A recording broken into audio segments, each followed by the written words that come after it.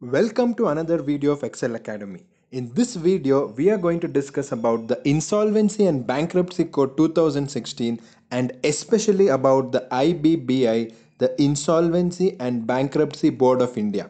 This is really important for your exams and there is high chance they may ask this in your exam.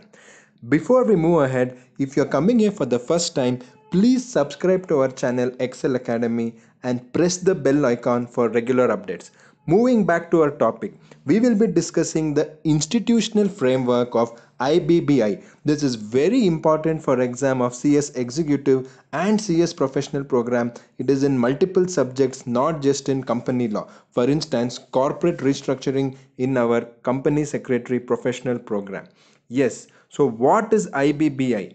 It is the Insolvency and Bankruptcy Board of India. We know that. Let us try to understand the role of IBBI, which they may ask in your exam. The first important role of IBBI is it is a regulatory body. So it has regulatory oversight over insolvency professionals, the IPAs, that is the insolvency professional agencies, and information utilities. What is information utilities? I will be telling little later in this video. And the second important thing is enforcement of rules. There are multiple rules in the insolvency and bankruptcy code.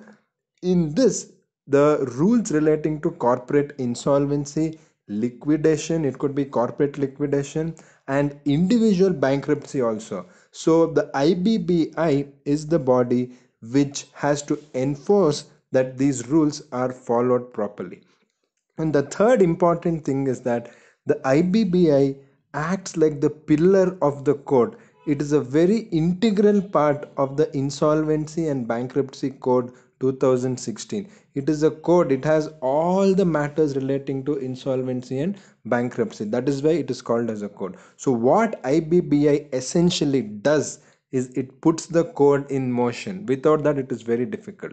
Now, let us try to understand another question which they may ask in exam: organizational structure of IBBI. So, IBBI we should know is set up under section 188 subsection 1 of the Insolvency and Bankruptcy Code. Yes, what is this body? There are totally 10 members. In these 10 members, we should have one chairman, three members of the central government, one member which is nominated by the Reserve Bank of India. It has to be a ex officio member, and five members who are nominated by the central government. And in these five members, three have to be whole time members. They cannot be part time members or for honorarium. They have to be whole time members. What these whole time members do, I will tell you little later. Yes, the research and regulation, the registration and monitoring, the administrative law. These are the three wings of the IBBI. So, if somebody asks you what are the three wings of IBBI, it can be broadly classified into these three: research, regulation, registration, monitoring, and administrative law. Okay, now let us try to understand the functions of the IBBI. They may even ask one separate question relating to functions of IBBI. So section 196 of the IBC talks about the functions. What are these? We are going to discuss the main functions. There are many functions, the main which you have to write in exam. The first function is to register the insolvency professional agencies, the insolvency professionals, and also the information utilities. Earlier I told you what is information utilities. I will tell you. Information utilities is nothing but like a repository or one body which stores all the information relating to any loans or any other credit which is taken by the banks, etc. So recently, in fact, there was the national e-governance body or the company which was floated as the first insolvent, as the first information utility under this code.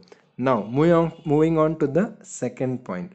So IBBI, the second function is to set standards of functioning of these three things, that is IPA, insolvency professional agencies. In fact, our CS institute has one company, ICSI IPA. that is one. There are also by CA Institute also.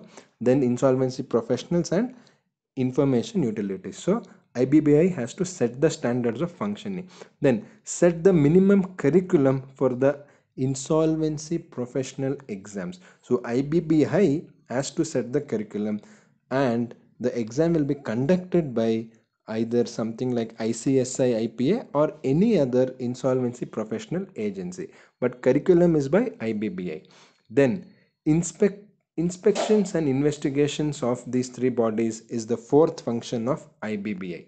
The fifth function is regulations for the information utilities. This is very, very important. So information utilities, it is having all the data. So how they should collect the data, what are the safeguards they should take, etc., should be set by the IBBI for matters relating to collection and storing the data by the information utilities.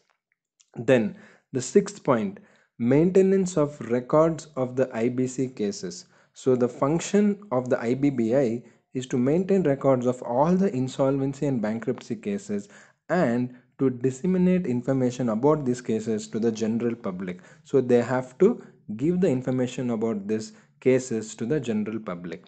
Then the seventh one is mechanism for grievance and to pass orders. So the function of IBBI is to set a mechanism or set a procedure about what are the problems people are facing with insolvency professionals or the agencies or the information utilities.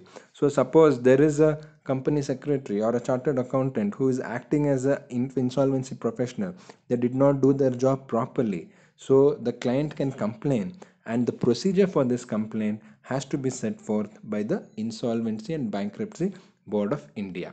So this was the short summary of our Insolvency Bankruptcy Board of India. Please like, share and comment on this particular video. Tell us what you think about the IBBI, and please subscribe to our channel Excel Academy for more updates relating to the company secretary course. Till then, please do watch our other videos.